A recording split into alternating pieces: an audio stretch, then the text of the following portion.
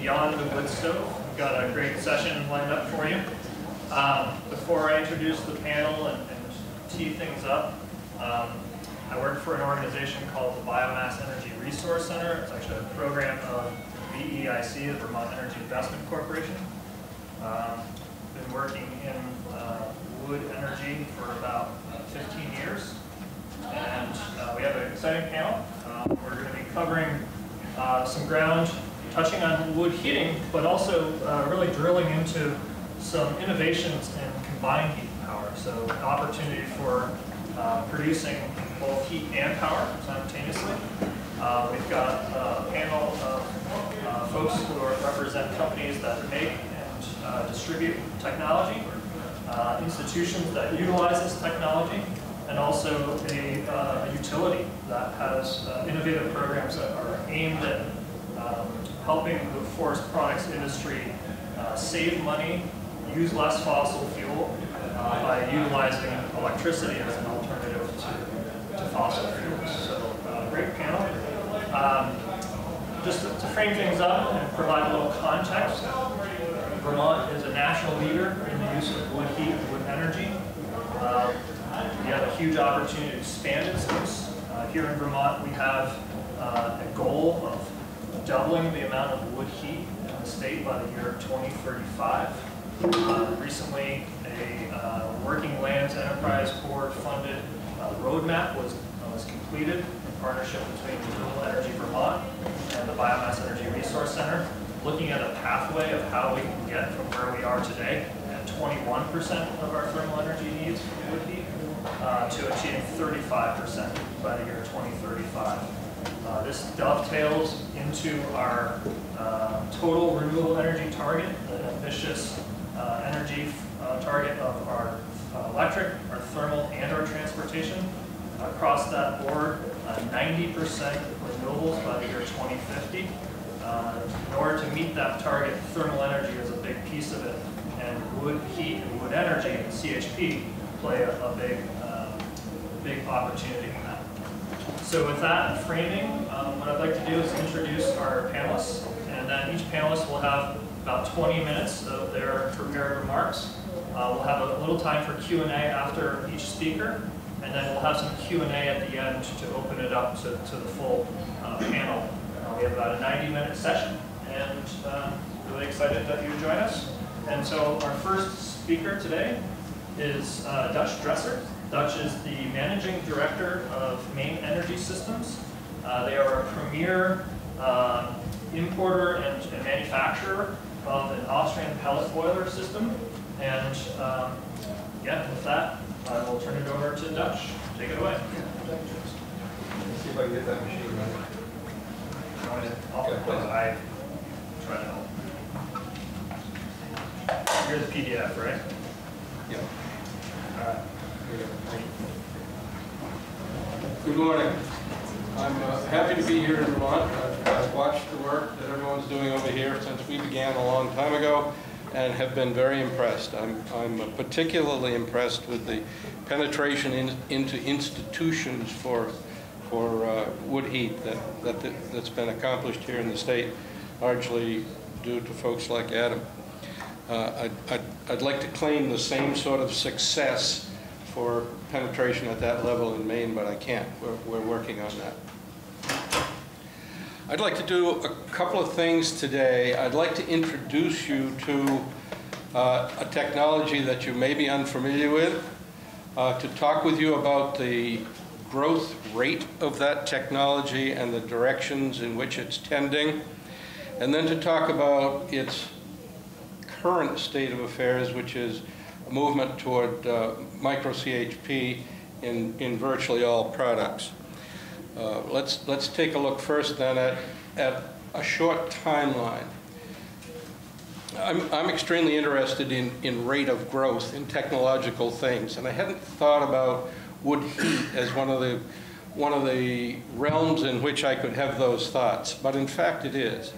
The company that we represent and for whom we're the North American manufacturer is called Ercofane, which stands for Ecological Research and Development. It's an Austrian company.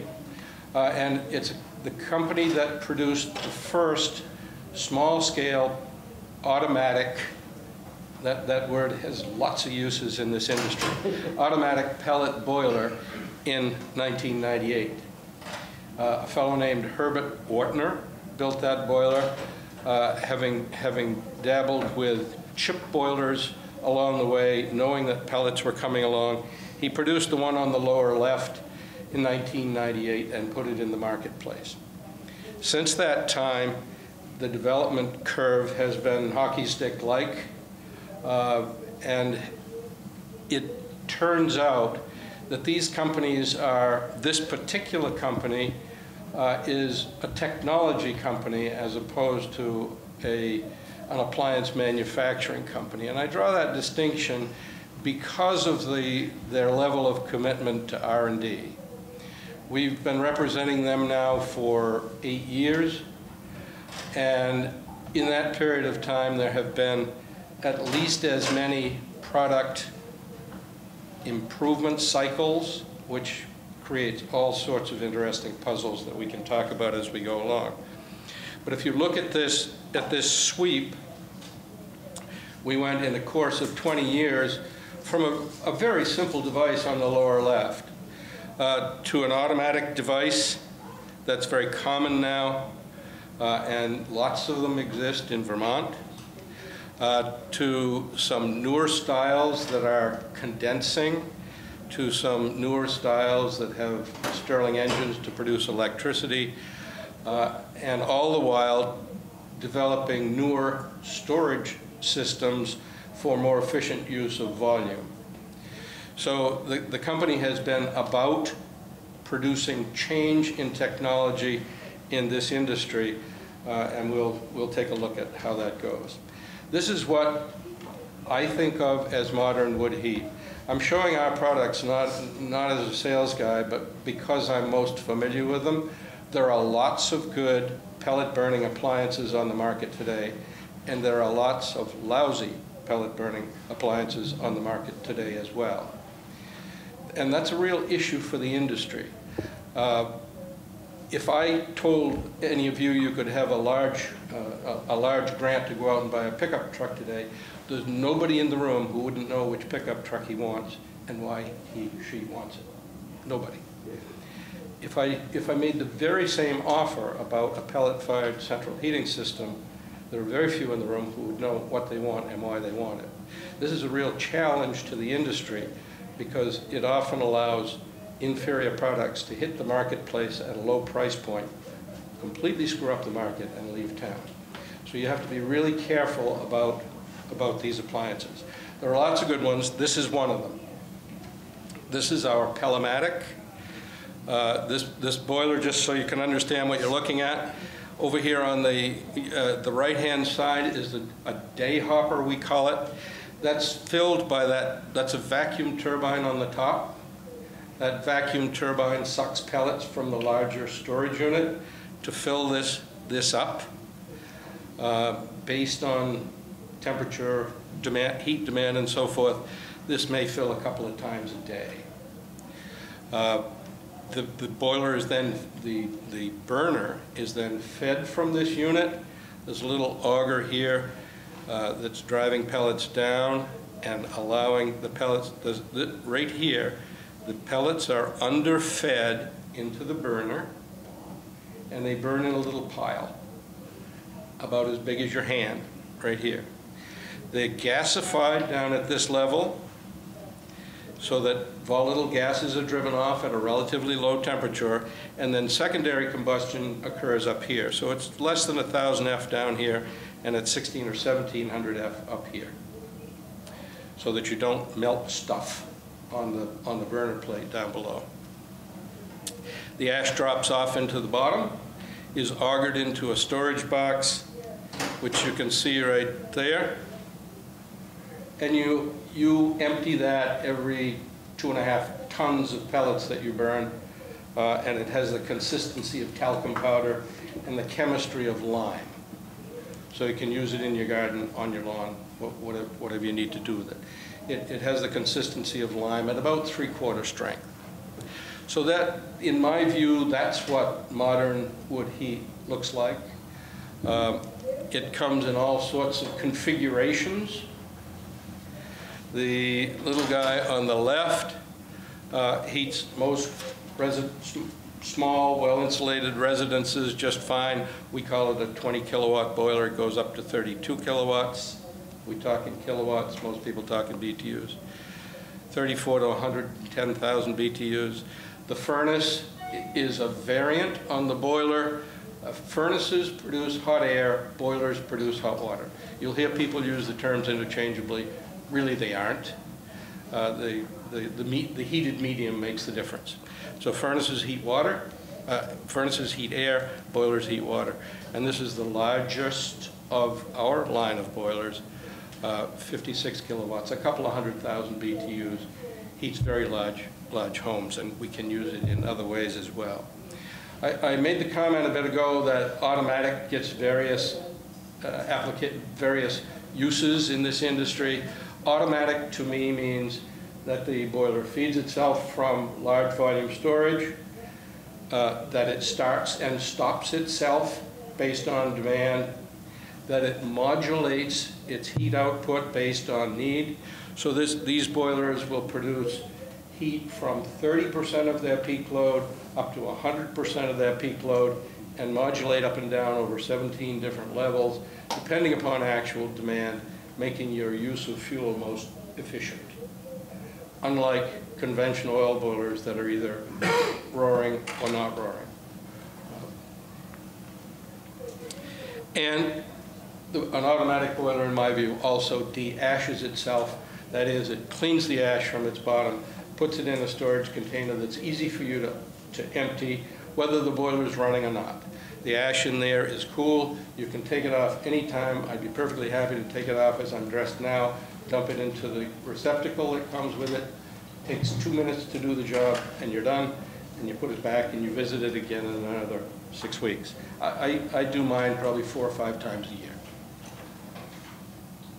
And I have a big, old, leaky Maine farmhouse. We produce these are used in various ways. This is an interesting slide, and I put it in here because of the kind of conference we're at.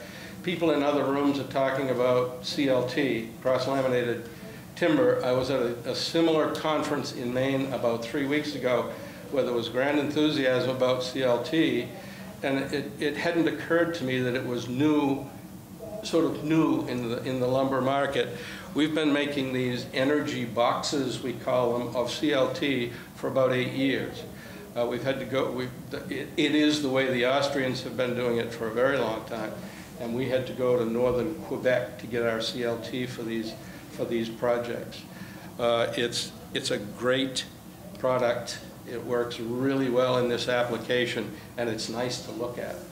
So it's very supportive of the forest products industry. This particular energy box, the beauty of these energy boxes is that they reside outside the heated building. They hold both the fuel and the boilers, and they can be set on a pad, plugged in, wired up, hooked to the heating system, hooked to the circulation of the building, and running in a day's time. Very common practice in Europe, and we've sent a lot of these to the Northwest Territories of Canada, where they're used for lots of things. My fondest thought about the boilers in the Northwest Territories of Canada is that there's one dormitory there that has 10 of our boilers in it for heating the oil field workers.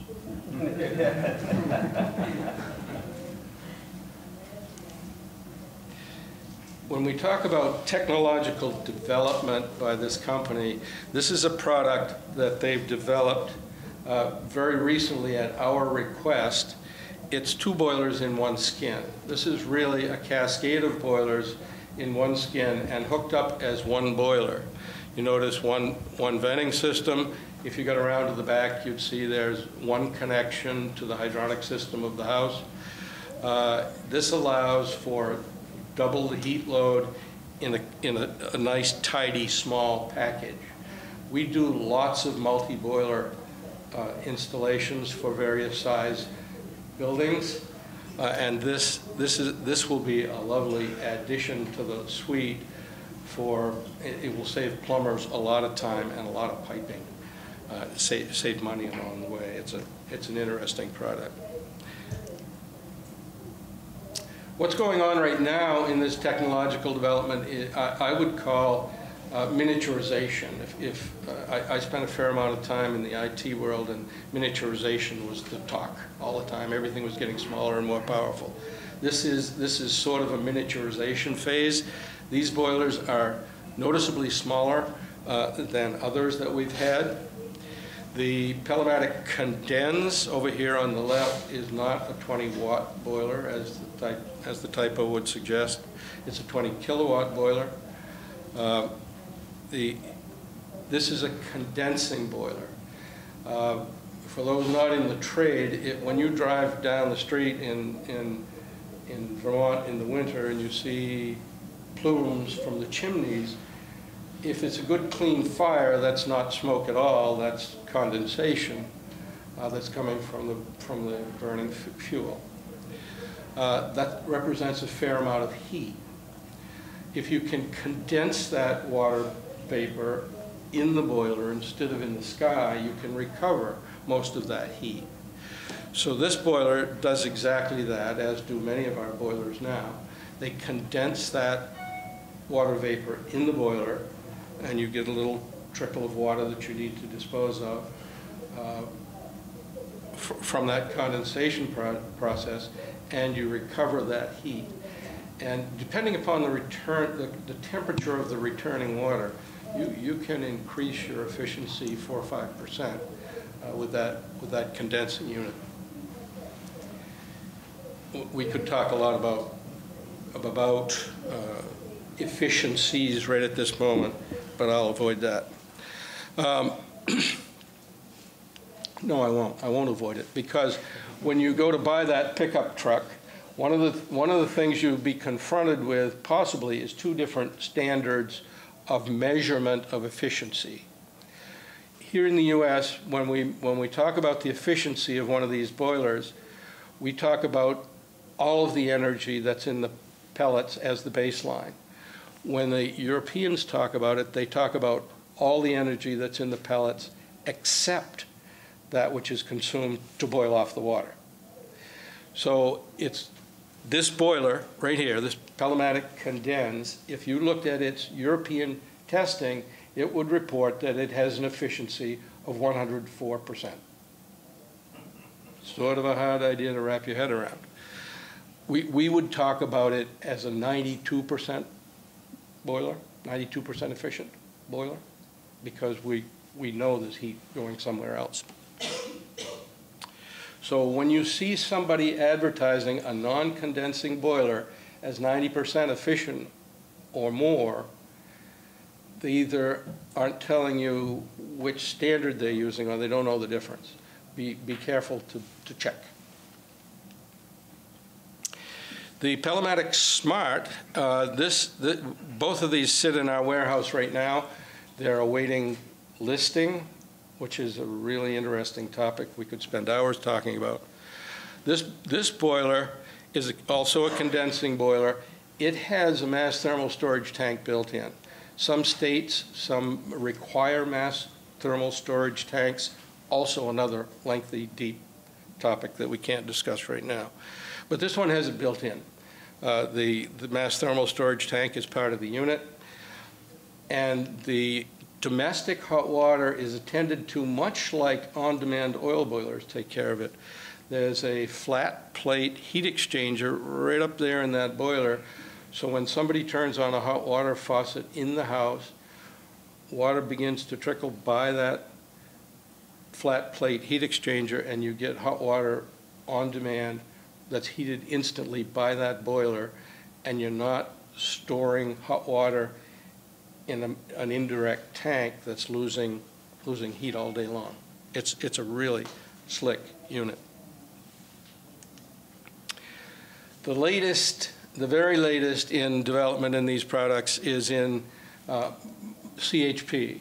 These boilers have the boiler that you're familiar with. You can buy the boiler with or without the Stirling engine, and then you can put the Stirling engine in, and this boiler will produce electricity as it produces thermal energy. This is a small one. This is the 20 kilowatt size boiler, which would heat most small residences. It will also produce up to a kilowatt of electricity. Generally speaking, at 600, 700 watts is more likely for ordinary production. I need to say, be sure when you start thinking about power production from these that you recognize the power production is heat load driven. So when you need a lot of heat, you'll get the most electricity, and when you don't need much heat, you won't get as much electricity. This electricity can either be put directly to the grid or put into battery storage for your own use. Either one works, not a problem. This is the larger one. This is a 60 kilowatt boiler, fairly large. The interests we get in this are from greenhouses, people with large pools, swimming pools, those sorts of things, folks that are going to need a lot of heat year-round. This produces up to 5 kilowatts of electricity. We find in ordinary use, heating our warehouse, we get 3.5 to 4 kilowatts routinely of electric energy.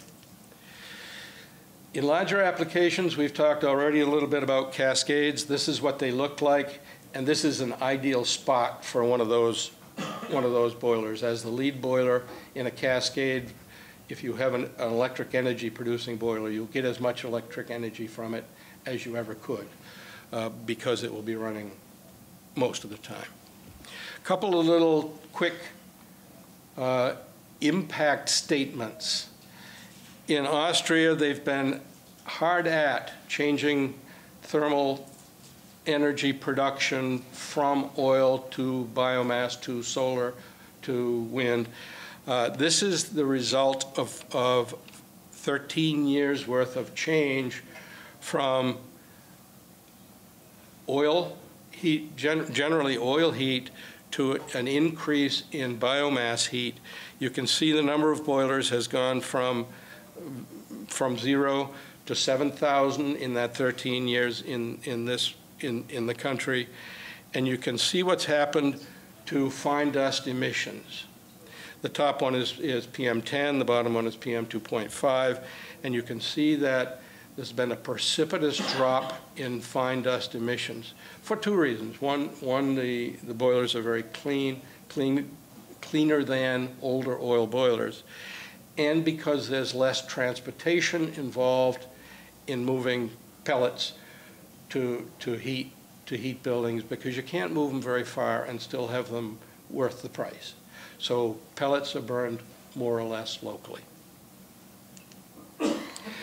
The model there, and this is my last slide, the model there is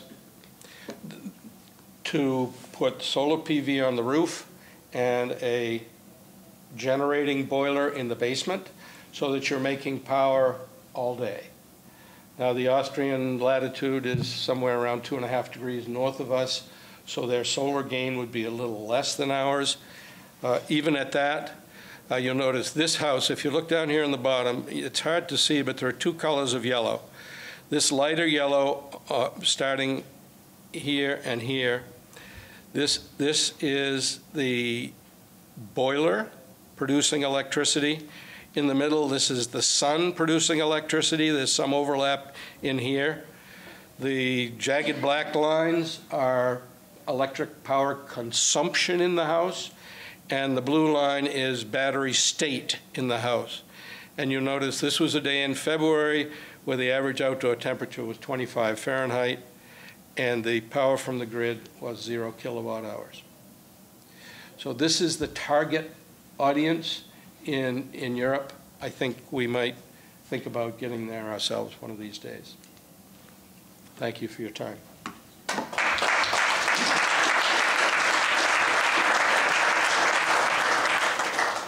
Any clarifying questions for Dutch on the technology at the residential scale? Please go ahead. Most of the houses that I've ever been in the state use furnaces, not boilers, Sure. including my own. Sure. I installed 10 years ago a Harman PF100 pellet furnace in my house. Yep. I'm very, very happy with it. Yep. At the time, the government had a tax credit purchase, which gave me credit for 30% of the cost of the hardware. Right. The whole thing cost me, including the labor and extra ductwork that I had in, about $4,000. Right. My understanding is that comparable or more automatic furnaces today are substantially more expensive than that. That's true. And my question is, why are they substantially more? The Harman is a quality product. I've had almost no issues with it whatsoever. And it's about as automatic as I'm happy with. I mean, what is the reason? By the way, Harman doesn't make them anymore. Yes, I know. Which is a real shame. Yeah. But my question is, A, why are current furnaces, not boilers, as expensive as they are, and are all of them available today pretty much in the same cost? On the second question, the answer is no. There are some very inexpensive products made in Canada that are in the old Harman price range and have the same level of technicality. Okay. Simple Devices, inexpensively built, requiring, I call them hobbyist devices because you've got to want to play with it. The more technical ones are indeed fully automatic. You play with the thermostat only and dump smash on that. I don't do a whole lot more than that with my PF100. I dump the ash once a year in the season. I go through 5 to 7 tons of pellets over the course of the season, depending upon how severe the winter is. And it has a thermostat and all the rest of it. Completely understood. I've heard only good things about those Harman furnaces. We are the reason there is America Fan furnace. We got heard by the ear and said there are furnaces in our world. They only made boilers. They don't use furnaces in Europe. Right. I said, we need a furnace. And he said, okay. And he went out and bought a Harman and took it to Europe and said, I won't build that. It's got a sheet metal heat exchanger. He wasn't happy with that. He wasn't happy with the safety implications of a sheet metal heat exchanger. So what they did was really fascinating to me. The heat exchanger in the boiler is a torus. It's a cylinder and a cylinder with cylinders penetrating, right? They simply took the outside skin off that boiler vessel. So the heat still comes up the middle, still goes up through the heating tubes, and they collect the heat right off the outside of a very substantial steel vessel. So it's an entirely different level of product, and it is just about twice as much fun. Well, just out of curiosity, I'm not buying one. What is the ballpark figure for the one furnace that you have on the screen? Yeah, just about twice as much as your Harman. Okay. I'd like to just comment, we've been in business about 14 years, and you've definitely got the exception of the rule with the Harman. They have a tendency to be fairly high maintenance and low, not very long service. They're not high maintenance if you as the owner do the maintenance you're supposed to do. Which I think the Dutch's point, there's quite a bit of intervention required. So I'd like to move on to our next panels, but before I do, I'd also just add one point that a lot of the performance of efficiency and emissions are really important, in that the new modern systems are an order of magnitude lower emitting. And so right now there are state rebates that oftentimes are between $5,000 and sometimes over to $10,000 on the table towards a best-in-class system that creates a leveling of the playing field to encourage more of the market to strive to the best-in-class equipment. So I think that's another important consideration to put on the table. So with that, I'd like to move on. If there's more questions for Dutch, what we can do is come back to that when we open it up at the end for the full panel. So with that, I'd like to introduce Jack Byrne. Jack's the Director of Sustainability Integration at Middlebury College. Jack is going to give us an overview of a system that Middlebury put in 9-10 years ago, almost a decade ago, as an innovator and leader in sustainability and looking at carbon footprint reduction. Middlebury College has done a great system, and we're kind of bookending the other end of the spectrum, moving from the residential scale CHP to now a very large steam-driven CHP technology. So with that, Jack, take it away. Thank you all. And Dutch, thanks. You kind of gave the miniature version of what I'm going to tell you more about. I'm going to kind of give you, how many of you have toured our facility? So a good number of you are familiar with what it's about. I'm going to walk you through it a little bit, talk about how it has played a role, not just in our effort to be carbon neutral and do other things to make the local economy and the college and its operations more sustainable, but also the role it's played in our being an educational institution, an important element of what we do, obviously. And if there's time, try to give you a glimpse of where we're going next, now that we've gotten to carbon neutrality, the way we define carbon neutrality. So just a little context. The biomass plant serves about 1.8 million square feet of built space. The college has about 2.5 million square feet.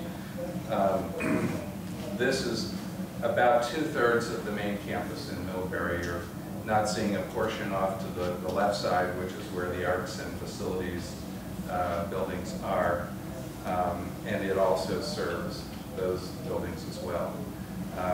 I'll talk about this a little later, but the college also has its Red Love campus up in Ripton and the Green Mountain, adjacent to the Green Mountain National Forest, where we do a lot of summer programming, and that's played a significant role more recently in carbon neutrality.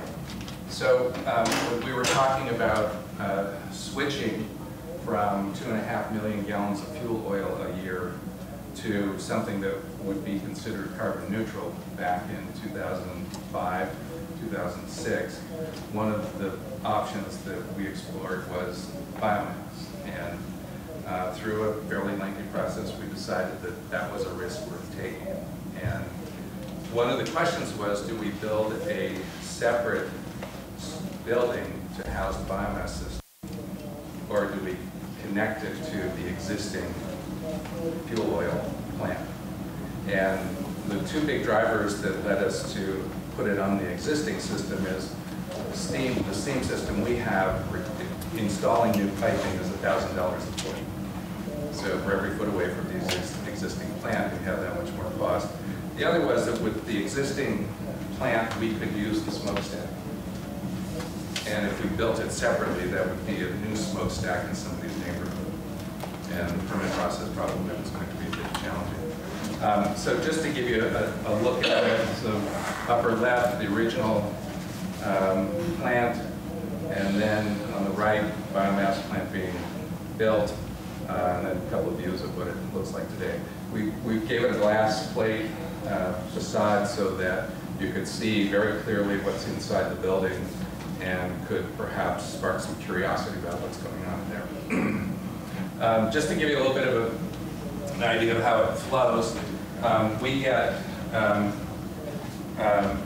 semi-truckloads of wood chips with live bottom floors that drop the chips into a bunker.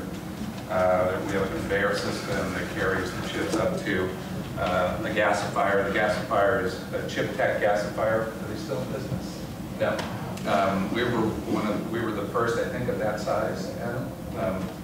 I can tell you that in our 9-10 years of operating it, we've learned a lot about what was wrong with the system, and we've done a lot to make it right. I think we've made modifications and additions to this to make it safer, better operating. We've gotten patents on some of that stuff. That'd be nice if the boilers were still there, but the patents could hide it. But that gasifier creates gas, just as the system Dutch was describing earlier. That gas gets ignited. It flashes water in a boiler into steam. The steam goes through some turbines that power about 15 to 20% of our need. It goes around the campus as low pressure steam, and then the condensate comes back into the plant. It goes through a heat exchanger, which is carrying the waste heat from the combustion process to get a little more efficiency out of it, and then through some filter system to remove the particulates, and then on out to the atmosphere. Just a few looks at the plant itself, the delivery end of it. I'll say a little more about source later, but right now we're sourcing primarily from Lathrop in Bristol and Johnson in Bristol. We get a variety of mill residue. We get chipped trees, various sources. We've, over the years, tried to get a better handle on exactly where our chips are coming from in terms of lot by lot, but that's proven difficult. This conveyor system,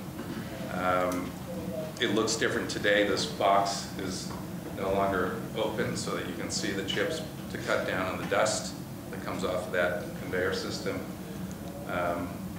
Looking at the gasifier from the feed end, these are the chips coming across and down into 2 distribution boxes, each of which have 2 augers that feed chips into the gasifier at a rate that all the sensors and machinery in the system are saying to feed. There's the boiler sitting behind the gasifier. There's a coupling in between those 2 pieces of equipment where air is injected, that gas is ignited, and flame boils the water and goes away as steam. If you can see it, the heat exchanger sits above this yellow box where the condensate comes back in to feed the boiler again and gets reheated on the way in. This is the bottom of the bag house filtration system. We have a centrifugal system that captures some of the bigger particulates, and then the rest goes through a pretty significant filtration system. We had a fire in that bag house about 2 years into operating the system. The best take on it was that there was a backdraft into the bag house from the bottom. There was some hot ash in there, and it stoked it enough to start the filters on fire. So we, the guys who operate the plant, designed and built a backdraft, double chamber backdraft preventer that sits at the bottom of that today. Just another look at it. So when we started out, talk about supply, it's great to be in a room with people who know a lot more about this than I do. But we thought we could go for we wanted ideally a single source of chips that were FSC certified or SFI or some fairly legitimate certification. We looked for a long-term contract, fair price, 50-mile radius, and then we needed a supply almost just in time. Our bunker can hold about 2 days at peak demand. We didn't want to build a separate building and store chips and have equipment to do that. The reality was that we couldn't find that single source certified. We had to go to multiple sources, some of which were certified, some of which weren't, but we didn't have a great deal of knowledge about what those were. Pricing was pricing. We ended up within a 75-mile radius, and we were able to get it almost always when we needed it. We started out hiring a chip broker. We worked with them for 3 to 4 years. Tried to get, again, a better handle on the exact nature of the chips. We were, for a while, getting information about what town they came from and maybe the road, so that if we wanted to go look and say what kind of a logging operation was this, how did it go, we could do that. We did a little of that, but the cost and the time of doing that for everybody involved was somewhat challenging. So essentially we're relying on the good forestry practices of everybody else in the supply chain and hoping that it's right. We did some study going into this. Adam and the Burke Center did a lot with us. We wanted to make sure that our 20 to 25,000 tons a year was going to be a sustainable amount, that it wasn't going to start cutting into other uses, and that it wasn't going to compromise the forest. And we've checked into that over time. Again, you all know more about this than than I do, but you know, we're in a place where, you know, maybe we're still net growth positive in our forests, but maybe we're at an inflection point. No, not close. Not close. Don't worry about it. Okay, we're still good. Then we can still claim carbon neutrality. I mean, and some of you know, I don't want to get too deep into this, but plenty of controversy about is wood carbon neutral, right? The assumption is that, you know, for every tree you burn, then a new one grows in its place. And that kind of depends on where you're drawing your boundaries and so on. But we're comfortable. We set a goal to be carbon neutral by 2016. I'll tell you a little bit more about that in a second.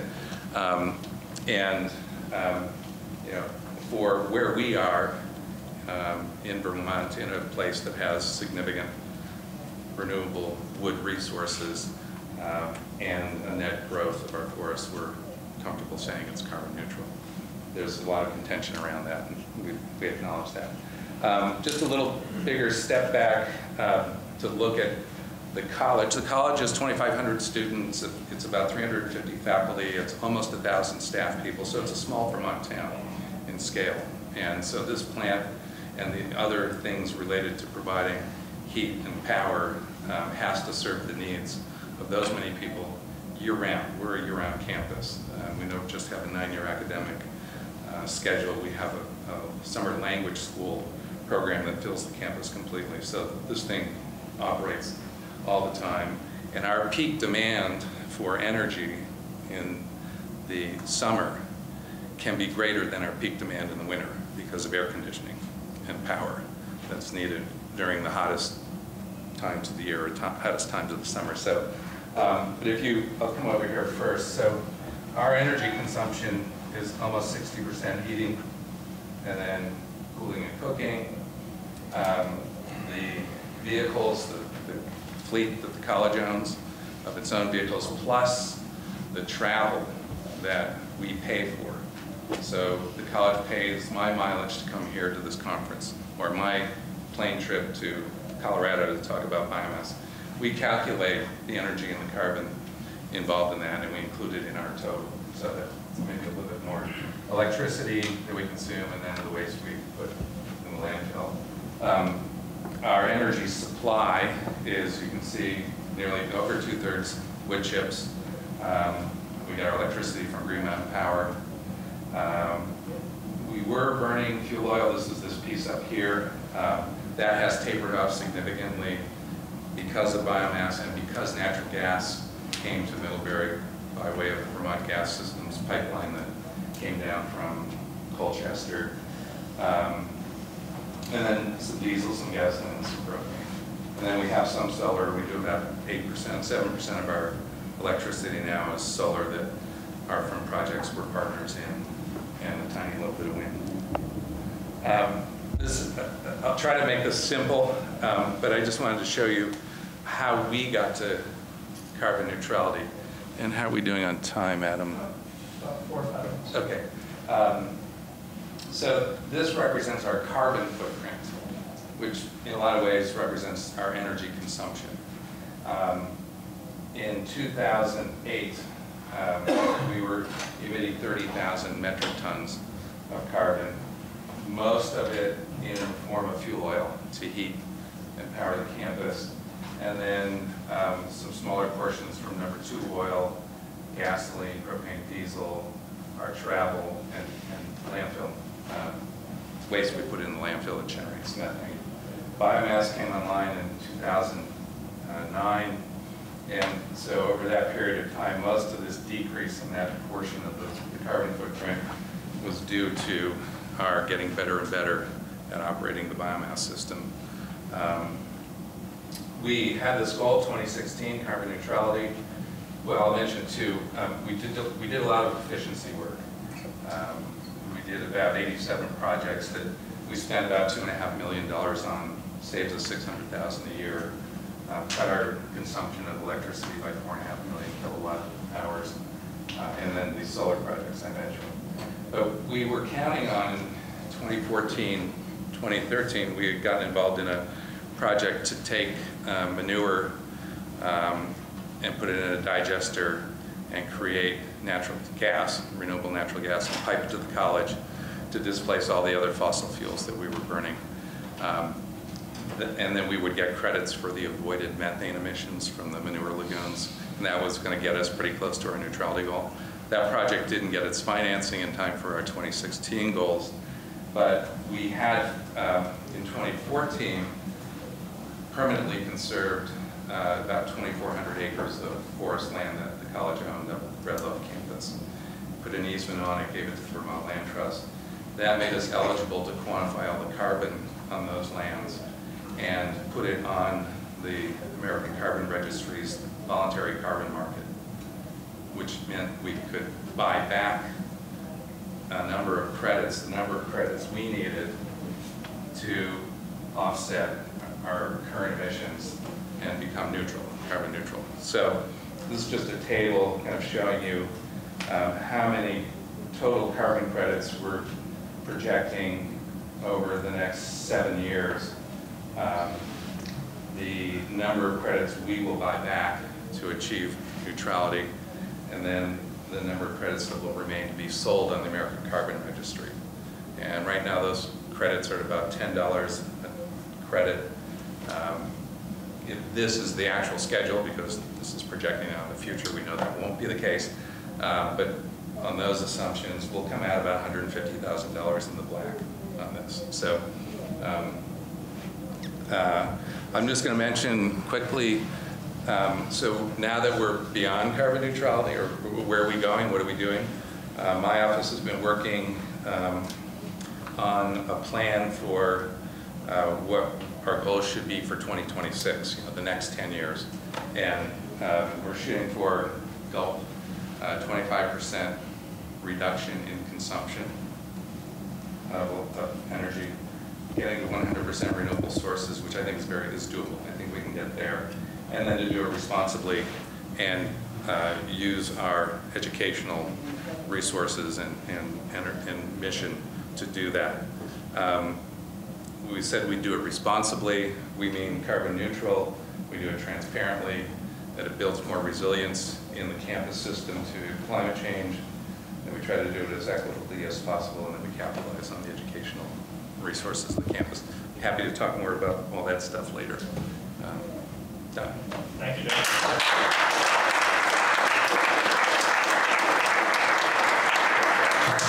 Before we open up for questions, part-time questions on the content, you mentioned the cooling portion of the campus's load. Can you just quickly touch upon how the biomass fuel boiler feeds into that cooling load via the absorption chiller? Sure. You just told me. Okay, thanks.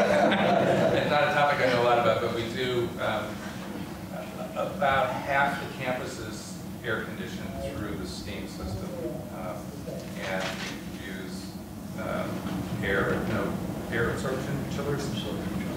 Yeah. Absorption chillers that require the steam as a source to drive that process. So that's why we have the demand. We put in 700 air conditioning window units for the summer. And so there's a significant opportunity there, looking at the efficiency of that versus maybe a more standard system that we're working with as well. So, questions for Jack? Joe? You alluded to the fact that not everyone is a fan of biomass energy, and I'm curious, have you faced much pushback from within the Middlebury community, either administration, alums, or just others, on particularly that thorny topic of carbon neutrality? And how have you? So, have you faced it? How have you dealt with it? And how optimistic are you about being able to continue to hold that line? Because it is a, I will say, I don't buy into any of that, but it is a headwind, I think, that we face in continuing to boost use of wood for energy. Right, yeah, I think, we've tried to be as transparent as possible about it, to say, look, this is how we're defining it. We understand that's contentious. And acknowledge that in the future, we may not be able to continue to claim carbon neutrality based on our definition of it.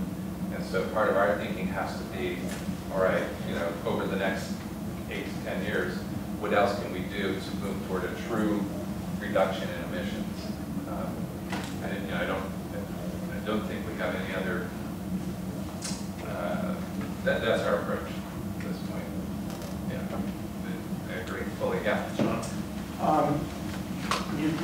mentioned a couple of different times where your staff had to be creative and fix something, create something. And I'm curious on the kind of the running of these plants. It's my understanding that everyone's a little different, whether it's Millbury College or Burlington High School or the Montpelier State House. What's your view of where these folks are coming from and are operating the plants, and are they learning what they need to learn to operate biomass facilities? It's a really challenging part of this. You need talent, people understand this stuff. It's much more complex than an oil boiler, right?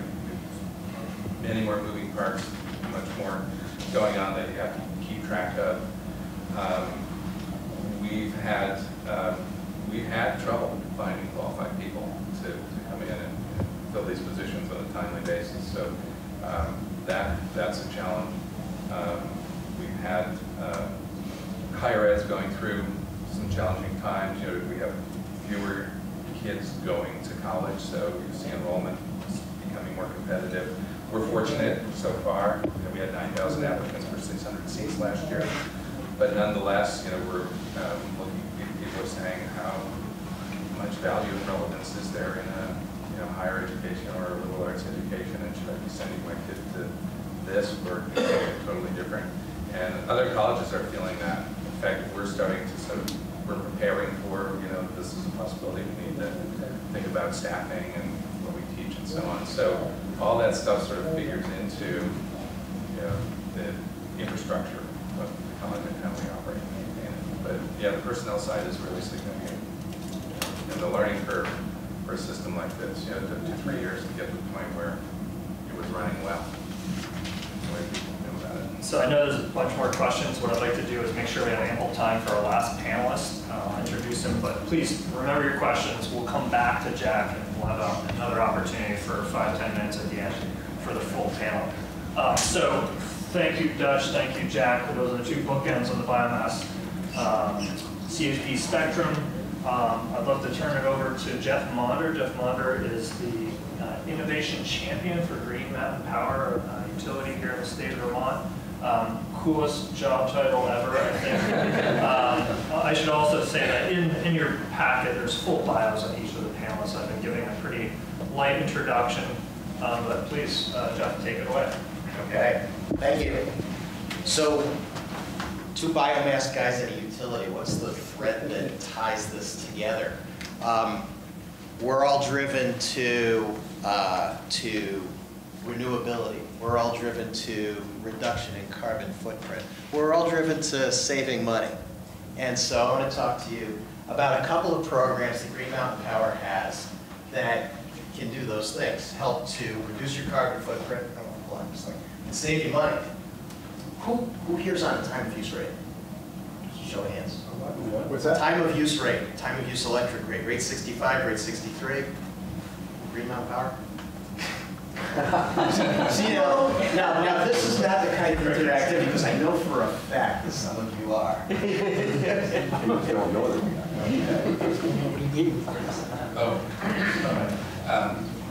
We got to swap it. It's okay, we got it. We got it. All right.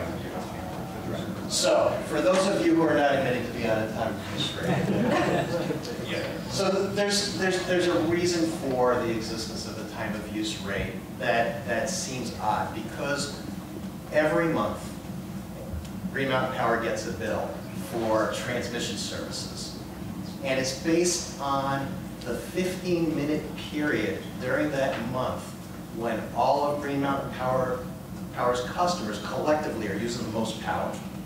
So for that 15-minute interval, people are paying a peak demand charge based on 6 a.m. to 10 p.m.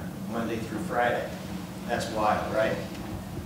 Okay, and every year Green Mountain Power gets a bill from New England, from ISO New England, which runs capacity. And that bill is based on the 15-minute period during the whole entire year when the most power is being used. Again, you're paying a higher price from 6 a.m. to 10 p.m. every day, Monday through Friday, at your business to cover that cost, to make sure that we are covering the cost for those intervals. And it's kind of a blunt instrument, right? Because you're covering this wide space to hit those little periods of time. What I want to talk to you about is something that we have that can help us narrow in on that and provide some benefits to customers that are on these kind of use rates. What is it worth? Last year, the bill from a combination of transmission from Velco and capacity from New England was $130 million. So we're talking about substantial money, and that's what's driving those demand charges. Okay, enough about that. So we have an option, it's an approach, and it doesn't work for everybody, but it can work for a lot of companies. And what it does, so the way Green Mountain Power actually works with this is we try to shoot for peak. And we try several times a month to shoot for this peak period.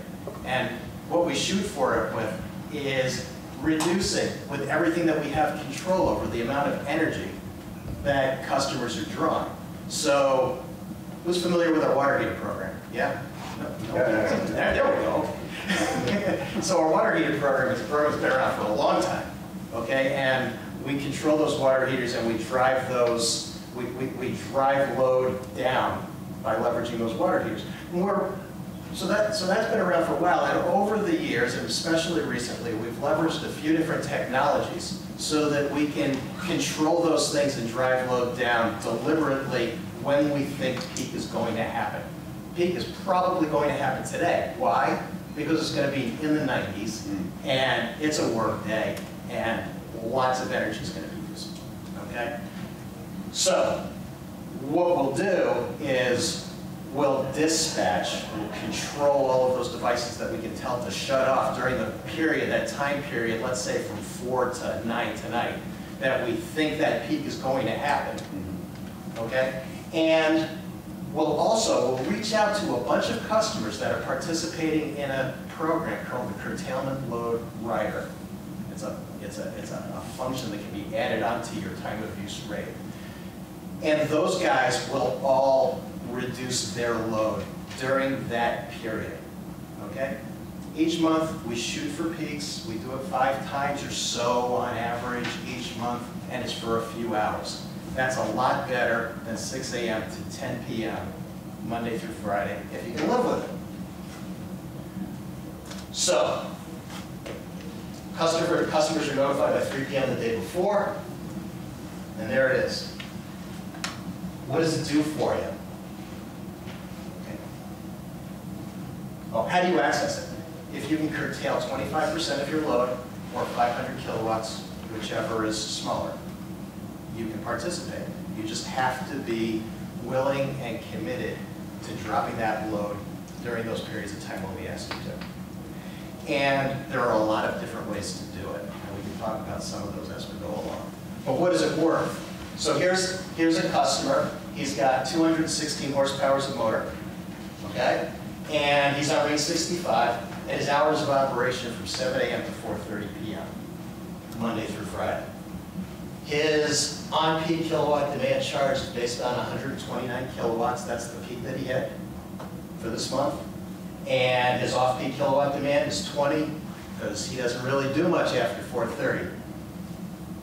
And his consumption is 12,758 distributed between on-peak and off-peak.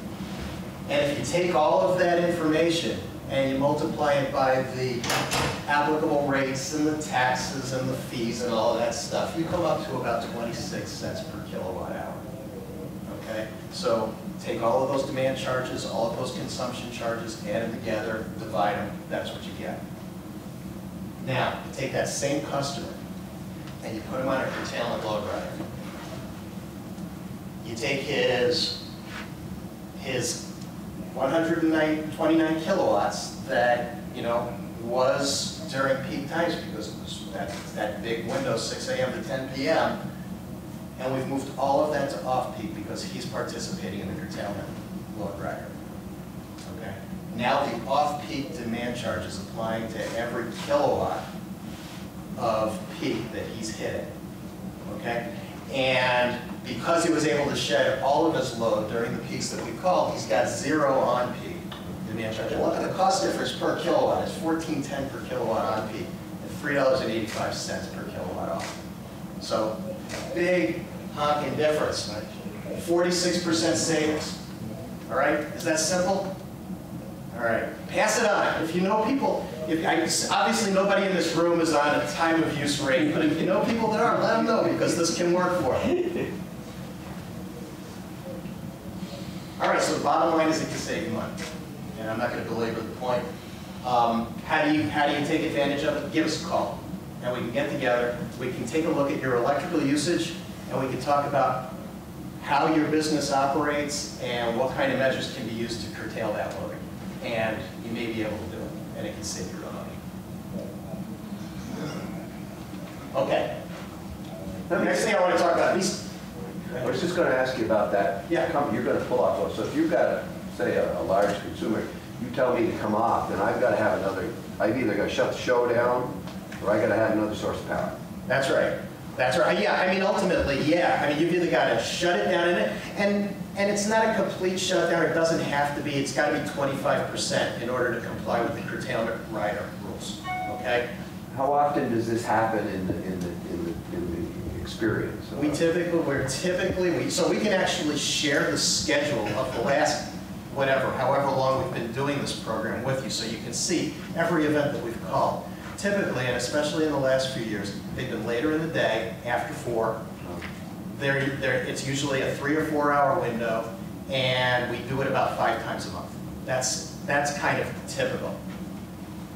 Okay. And we've got folks that turn on generators during those curtailments. We've got folks that do we've got folks that store stuff in batteries during those curtailments. There's a lot of different ways to comply with the curtailment and still maintain operations. Okay, so tier 3. So this is actually kind of tied to that, because now we're going to talk about something that we can do to support projects that offset fossil fuel. So who uses diesel in their operations? I'm a fool because I just keep doing this. You lost to see some hands. All right, who uses oil for heating space? All right, lots of folks. What we have, so in 2015, the state passed Act 56. Act 56 corresponds to the state's renewable energy standard, which fits with the state's clean energy plan. And this sets goals for the whole entire state to reduce carbon-based fuels. And Green Mountain Power is part of that, and as part of it, we have targets that we have to hit every year for projects, for energy transformation projects, that working with customers to reduce fossil fuel consumption. And what we can do is we can take those targets that we have and the penalties, I'm going to call them penalties, they're not technically called penalties, but I'll call them that, and the penalties that are associated with those targets, and monetize them, right? We can turn them into incentives to work with customers to take on projects that may be capital intensive to offset fossil fuel. The simplest example of a project, and it's one that we've done a number of, is working with a customer that's using a diesel generator to run operations, to create electricity so that they can run operations. I know we got our display out there with A. Johnson Company, and Ken was gracious to let us tell his story. But I'm going to talk about a hypothetical rather than getting into the specific numbers for his project. I'll talk to you about a hypothetical project where a customer has a diesel generator. Okay, they burn 11,000 gallons a year. They need a line extension, and that line extension is going to cost $75,000, including a little bit of work that the customer has to do to make that line extension happen. Based on that 11,000 gallons and the fact that a line extension going in to replace that diesel generator will last for 30, 40, 50 or more years, we can take the fossil fuel offset from that whole entire period, okay, monetize it into this year, into an incentive, and contribute $40,000 rebate to that project. Okay, these are round numbers, and we kind of, depends on how different projects work, but that's real dollars to offset the cost of making that line extension happen. Okay? okay? And it's based on a relatively modest amount of fossil fuel compared to a lot of the diesel generators that we've seen running. We can do this kind of work. Now, the diesel generator is a simple illustration of how that works. We can do this kind of project for heat offsets. We're working with a greenhouse right now that burns a lot of propane to heat the space, and they have like a hydronic heating system, and we can put in some really high efficiency heat pumps and do that. Now, if you take something like this and you couple it with that curtailment load rider, okay, it becomes very competitive with the cost of fossil fuels. And it can be a really good move. Does it work in every single case? I haven't come across one that it doesn't work with yet, but I know that there are ones where it won't work. Natural gas is hard to compete with, for example. Okay. What else? Oh, this is a good reminder for me. We work really closely with Efficiency Vermont. And while what I'm talking about with you is a program that uses strategic electrification, in other words, replacing fossil fuel plant with electric plant. Efficiency Vermont has also some programs where they can do it with biomass, and I know that's near and dear to a lot of folks here's hard. And so we work very closely when we approach customers, commercial and industrial customers, with these opportunities. We're really kind of looking for what is going to be the best match for that customer. What works out dollars-wise, what works out in terms of their operational realities, what works out well with the practicalities of their goals. And so we've been working closely with Efficiency Vermont. They bring a lot of science to it. They've got some great engineers on staff. And so between the two of us, we collect our programs into a bundle and try to figure out what works best for the customer. And what are the results of all of this? So GMP right now is our energy portfolio is 60% renewable and 90% non-fossil fuel. Okay? So when you go to GMP electricity, you're wiping out a whole bunch of carbon from your footprint. In 2017, we supported offsetting 570,000 gallons of diesel. That's an equivalent because there were a few different kinds of fuel in that mix. And it resulted in an annual carbon emission reduction of about 5,800 metric tons of carbon. That's a lot. It's about 1,200 gas-powered cars taken off the road forever. And our goals go up every year. Our targets get harder to hit every year. So we're looking for opportunities to work with you guys to make these projects a reality. That's it. Thank you.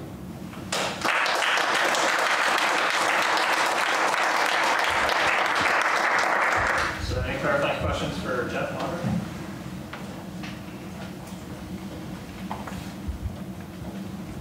Oh, there's got to be something. Come on. Yes. Currently, small electric company of only 10,000 customers, Washington Electric Co-op is offering a $1,000 rebate for wood pellet boiler, advanced wood pellet boiler systems. What would it take GMP to hop on the same bandwagon as they pull out a big utility? Yeah, I mean right it's a small lift for big. I hear you, and we've been talking about it, and we've been talking about you know, how to do it. But since we started working with EVT and they have a biomass incentive, now we're really trying to focus on leveraging GMP's resources for strategic electrification and leveraging EVT's resources for biomass. How does that help? Pellet stove incentives and like boiler incentives, I'm not sure, but that's. Would it be something you'd be willing to look at? You know, Washington Electric Co-op is in a similar situation as well, and have to share those savings with EVT would be huge for our market right now, especially considering the low pricing. Also. Yeah, we've like I said, we've had some conversations on it, but we've been really focused on the electrification piece. Now, let me say this: this program goes through to 2032, and the targets go up every year. So as the targets increase, our selectiveness has to decrease. So it may be that over the next 2 or 3 years, we'll be very open to biomass offsets, biofuel offsets, and other kinds of projects like that. So I think it's worth keeping in the hopper for discussion, and we are talking about it. We talked about it a lot this year. We've had conversations with the Department of Public Service, and so it's very much on our minds. Well, now's the time when we really with the low rate markets and with the cost of bonds being high. So hopefully we can wait a couple of years. Cost of Maybe we could come see you. Cost of fossil fuel. Big low, yeah. Yeah. Maybe we can get together and talk further about it. You know what? I'm always open to talking. It means the champion of innovation. That's right. Exactly. Other questions? In the back, yeah. Would you be more open this time around if there was indeed someone willing to build a large biomass plant that would feed power into you? Seemed like one of the reasons why they didn't build it back in 2011 or 12 was you didn't want to buy the power. Yeah. So I mean, absolutely. I mean, the question comes down to the numbers, and our guiding star is what drives costs down for all ratepayers, all electric customers. And if we can come up with a way to engage in a project like that, that will, achieve that goal, support that goal, I think GMP would be very open to the discussion. So maybe we can switch gears. We have about 18 minutes. I'd like to open it back up to all the panelists. So if you had questions for Jack and for Dutch and of course for Jeff, please, let's hear it. I knew there were a couple of hands when Jack was talking, so I'll call you out. I'd like to comment on the carbon neutrality of biomass, particularly for your benefit. Add some fuel to your fire, so to speak. So there's 1 million cords of wood rotting in Vermont's forest every year. So that's releasing carbon with no energy benefit. It's the mortality issue. Right. And that number is going to increase because we're never going to harvest the growth rate the way things are going. And then in forestry operations, there's a huge amount of debris that's left that rots in 5 to 15 years, again releasing carbon. And so by what you're purchasing that ends up in your boilers is stuff that was going to rot anyway, and sometimes releasing methane, but certainly releasing carbon. So Sure. Yeah. It's nice to be able to connect it to a sustainably managed, SFI certified tree farm or whatever, but just across our landscape in a general sense. And the wood supply is way beyond, you guys, I mean, it's great what you're doing, but you're really, I'm sorry to say, just a drop in the bucket.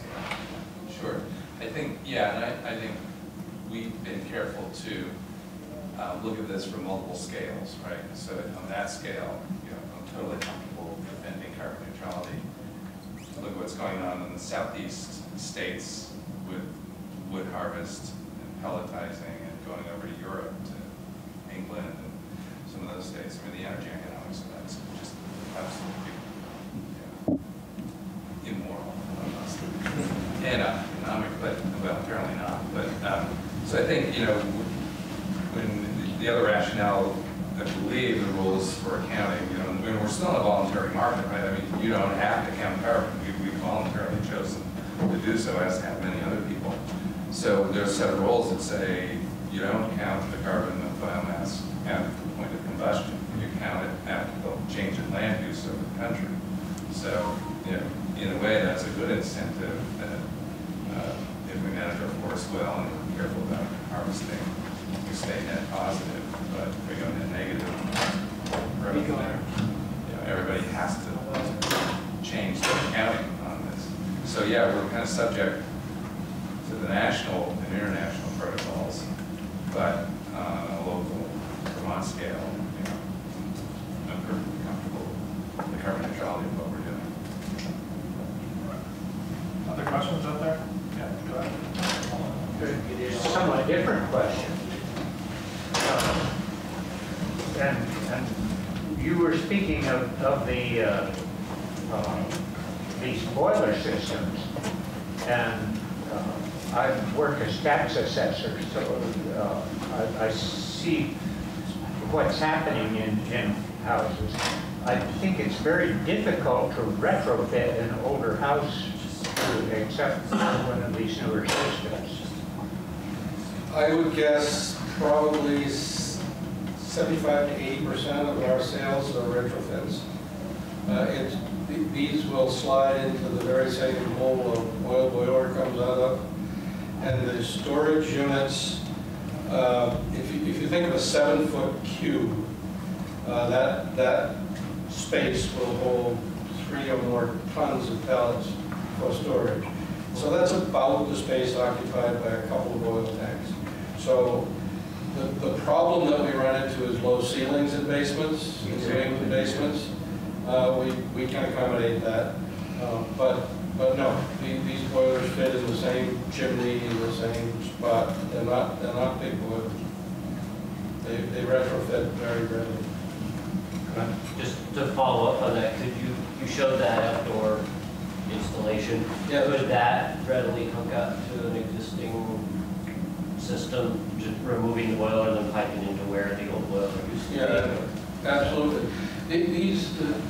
These burn a different fuel, but they're just a boiler.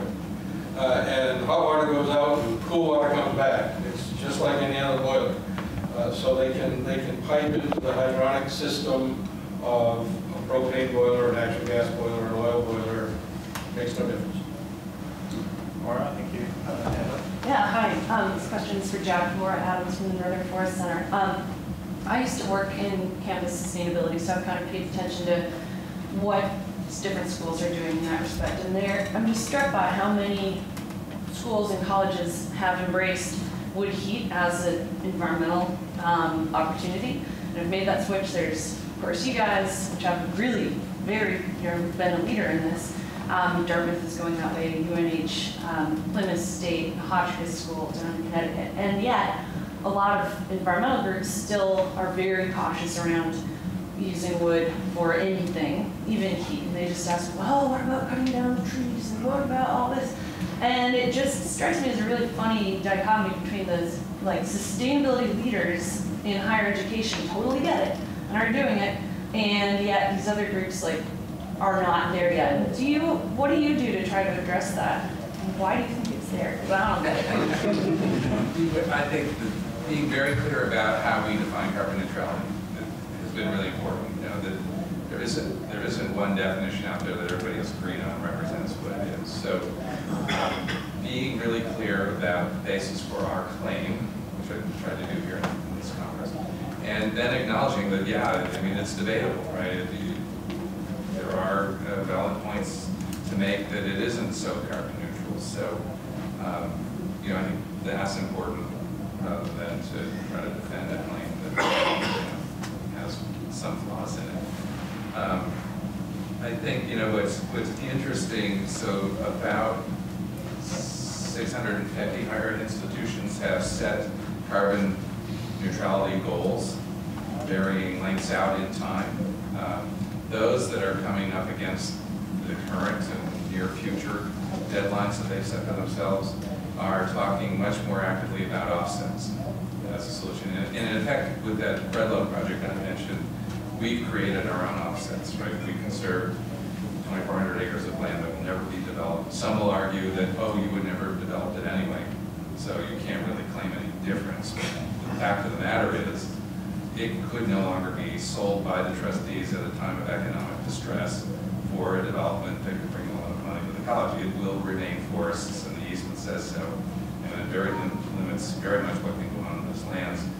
So a lot of colleges and universities are coming up against their deadlines and saying, what offsets are out there for us to achieve our neutrality goals on time? And I think the way we've done this for those colleges and universities that have land resources or that can collaborate and be partners with, there's an interesting project going on with Clarkson University and landowners in northern New York to aggregate their lands, their forest lands, try to pull them into a market, a carbon market, and then Clarkson owns own some of those offsets, and the landowners also receive some of the benefits. So I think the various ways in which the higher ed institutions that care about this, and there are quite a few, are going to find their way toward neutrality or some significant reduction in carbon that's legitimate, and they're all looking for something that they can defend,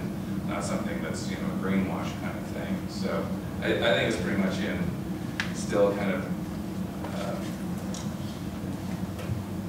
maturation, but I think it's coming close to where everyone says, okay, we all agree as higher ed, this is how we're going to define and describe this. Would you consider that example a response to fragmentation of private forest land in a sense, or is it apples and oranges? Yeah, I hadn't thought about it. I think it can be. I mean, I think it does. You know, if you're a small lot owner of forest that you could aggregate with your neighbors and adjacent into, say, you know, registering the carbon on your collected forest lands, maybe that's enough economic incentive to say, well, I'm happy to leave the way it is. So I'm curious, at the time Middlebury was proposing this plant, there was a lot of concern about the sustainability of the raw material of the wood. And Dartmouth is going through the same struggles with how are we going to defend the sustainability of the biomass. And so I'm curious, has that become just old news and no one's talking about it anymore, or is it still very much a concern for folks in the college? It's still a concern. It comes up here and there. I would say it's not a great concern. I think what we have going for us is that in terms of if you're going to do this, what's the best way of doing it? I think we're in that category of, yeah, we're getting an incredible amount of efficiency out of this. You know, I think that there's just an ongoing concern at the college and our reputation. I mean, an important part of who Middlebury is and its perception amongst its prospective customers is the sustainability part of what we do. And so we've got to be assured that there's integrity there. So we're always watchful of that to make sure that, you know, we're not compromising our reputation by making claims or being, you know, sloppy in the way we quantify and tell our story. So, you know, I think that's yeah. A question. Yeah, on the easement you mentioned, is that a set aside not to be managed, or is that a managed area where you're growing and harvesting wood on that 2,400 acres? Yeah, it's been given to the Vermont Land Trust. There is a management plan. It's very limited in terms of the kind of harvesting that can be done. Ecological purposes, emergency purposes, in terms of, you know, fire or imminent threat to something. Recreational, educational, we have a whole range of traditional uses. So is harvesting part of those uses then, or is it yes, but not down on the totem pole per se? It's probably in the lower end of the totem pole, and that's been raised with us too. Is why aren't you more aggressively harvesting these lands for these purposes? So I'd like to put a quick question to Dutch and to Jeff. Dutch, you talked about technology and you talked about the kind of time of use of the generation of the electricity when you have the heat demand, when the sun goes down, and the interface between solar system on a roof and the CHP system that you guys sell. It might at a project level, that's a snapshot, but I'm kind of curious about how that scales up and how it's viewed if you have 100, 1,000, 20,000 of these systems, and thinking about it from the grid perspective, is that viewed as a favorable condition that you're trying to encourage that type of interface, or is that something that is a complicated wired mix? I'm just thinking about like how does that technology scale up and how does it look from utilities perspective? The utility would have to answer from that perspective. I can't. But I know from watching what goes on in Germany, which is a country that thinks about this perhaps before we do, that they have First of all, they heavily incentivized solar installation, required it on all the buildings. Then they backed off a bit on the incentivization. And in 2009, they began with the carbon accounting. And at that point in time, they said that the best solution in their view was a pellet boiler in the basement and solar thermal on the roof. I'm sure that solar thermal has now become solar PV. But they're pressing heavily for all boiler types, not just wood pellet boiler types, but all boiler types to simultaneously produce electricity. They fiddled with the idea of requiring that and haven't quite gotten there, but they talk about that quite a lot. Jeff? From the grid perspective, I think we look at it very similarly to solar. And the answer to your question is yes. I mean, it's complicated, but we welcome it. You know, it brings local, which is a good thing. It's renewable, which is a good thing. So, yeah, I mean, the balance we seek is keeping rate pressures down, and you know, for all customers, and providing opportunities for individual customers to, you know, take advantage of these technologies. So, all good. So in terms of the electrical generation in winter, as we move to more strategic electrification and see more heat pump deployment, and we move to a summer peaking load to also a winter peaking load, winter generation from micro CHP to complement the timing of the solar could be a complementary. Absolutely. I mean, the grid's a big place, and there's plenty for us to absorb those electrons. I think we saw some other hands up. Yeah, Jack, Steve Hardy, Development Forestry, President of Vermont Forest Products Association. I really want to applaud the various efforts. I've been there, seen it work. I also saw this young ski racer coming to Middlebury and Sagat and all those guys. But it's been a great working classroom to have for the Middlebury student. You know, these bright, some of the brightest kids in this country come there and they see it, they see how this thing works, and get a chance to understand it. It's also a great working classroom for academia to see reality of, like, boy, we need chips. Jim, get here soon. I can't because that chip man is frozen. Those kinds of things. But the other thing is too is now that you guys have gone through this several years of working around this, the expertise that goes into making this thing run, and the ingenuity of the human capital, how to fix these things.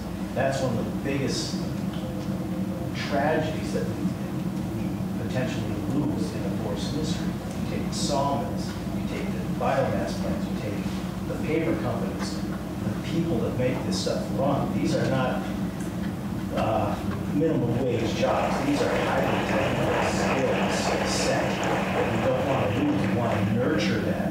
And your guys are going to have to start training in-house people to do this technology stuff, because for me, growing up in sawmills, I'm just amazed at the technology, and I'm just a brick forester.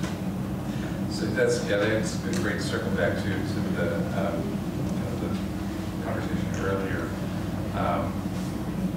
It reminded me that, so these controversies around carbon neutrality and the other things, they're really rich for students and classes and faculty to say, okay, you know, let's pick up on the sustainability of our fuel supply, and let's devote an entire class, we have that done, to really looking at that. So these challenges and issues really, you know, just feed really nicely into the purpose of the institution.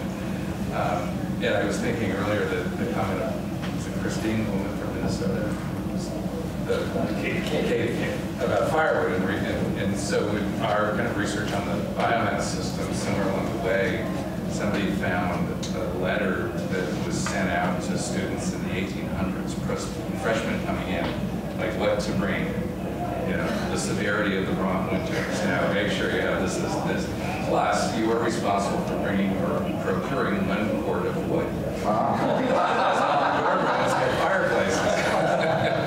And you're going to freeze if you didn't bring your wood. It's the 21st century version of what we're doing. So one more thing on chip-tip gasifier, we had a chip-tip gasifier firing at 5x16 evaporator. So you really see the difference with the fuels that you get. Operators, when they get different stuff, like so we brought in green ash chips. It's like awesome. Yeah, and we've gone from taking any combination of hardwood softwood really quickly, any combination, to just hardwood. And we love mill residue, we love whole tree chips, or whole chips. And then whole chips, we do not like whole tree chips. Well, I don't want to cut the conversation short, but we are at our time. I'd like everyone to help thank the panel.